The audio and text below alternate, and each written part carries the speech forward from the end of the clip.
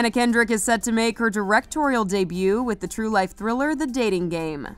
The Pitch Perfect actress will both direct and star in the film from a Blacklist script by Ian McDonald. Kendrick will portray Cheryl Bradshaw, a bachelorette candidate on the hit 70s TV matchmaking show The Dating Game, who picked the funny and handsome Bachelor #1, Rodney. But Bradshaw's fairy tale date takes a terrifying turn when the Bachelor drops his charming facade to reveal the truth. He's in fact a psychopathic serial killer. The film is based on a true story and is described as a tale that's stranger than fiction. It's currently in pre-production with principal photography set for late October. Additional casting is ongoing. Kendrick said, "I've loved this script from the moment I read it, and while I was obviously thrilled to be playing the character of Cheryl, I felt so connected to the story, the tone, and the themes around gender and intimacy that when the opportunity came up to direct the film, I jumped at it. It feels meant to be." For more on this story and the latest movie news, go to THR.com. For The Hollywood Reporter News, I'm Tiffany Taylor.